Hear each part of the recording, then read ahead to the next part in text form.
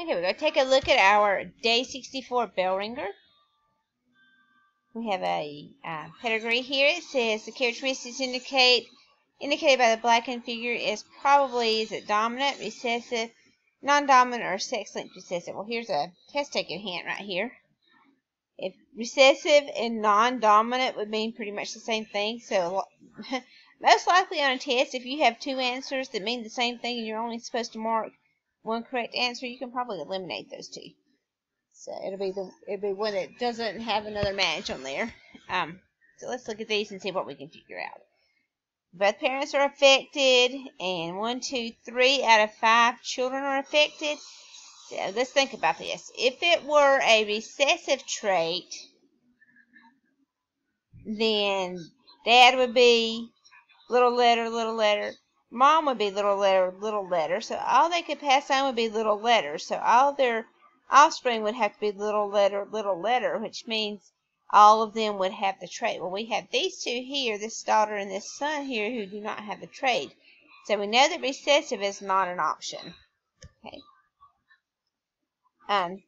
Also, again, if it were sex-linked recessive, then for Mom to show it, she would have to have 2 X's with that recessive trait, and then Dad's only X would be recessive, so that means everybody who had an X would have that recessive trait. So this son would have Dad's X.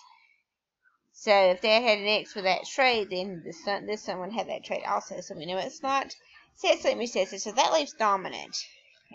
So let's see if dominant would work out. There's 2 ways to have a dominant trait. They could be big letter, homozygous dominant, or big letter, little letter, heterozygous. Okay, so if they were big letter, then everybody would only get big letters. Okay, so that means everybody would have the trait. So again, that wouldn't work. But if they were heterozygous, and we'll use these for disease, whatever the disease might be. So he were big D, little d, and she were big D, little d. Then either one of them could give a big D to this one, giving him the trait, and a big D to her, giving her the trait, and a big D to him, giving him the trait. So that's not a big deal. These two who do not have the trait would have to have 2 recessive alleles. So if both parents were heterozygous, that would still work out. Dad could give her a little D, and Mom could give her a little D, and she would not have the trait. And Dad could give him a little D, and Mom could give him a little D, and he would not have the trait. So it would work out being a dominant trait. That will be our correct answer. Dominant, but with both parents being heterozygous. And then it says, so what are the genotypes of the parents?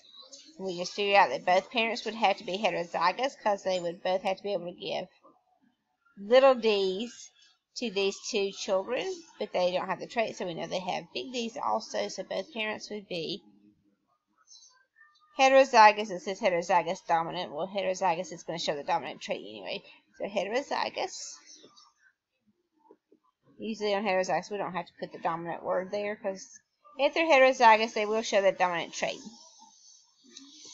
Okay, and then the next question says, if one parent has type A blood and the other parent has type B blood, what blood type will their offspring, denoted by the white square and circle, have? If we were looking at these as being a dominant trait, well, A is dominant and B is dominant.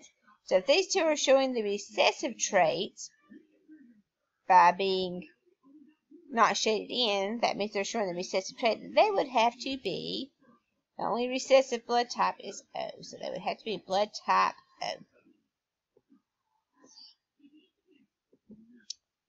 And that's that for the bell ringer. ABD.